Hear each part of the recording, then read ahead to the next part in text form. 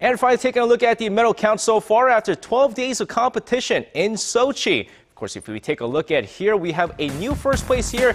Norway in first place now after adding another gold medal for a total of 9. Germany still with 8 gold medals in second, with the U.S. in third, followed by Russia and the Netherlands.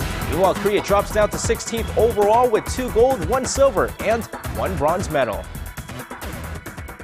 And that's going to wrap it up for me. This has been SJ. Have a great rest of the day and see you guys again for your sports needs.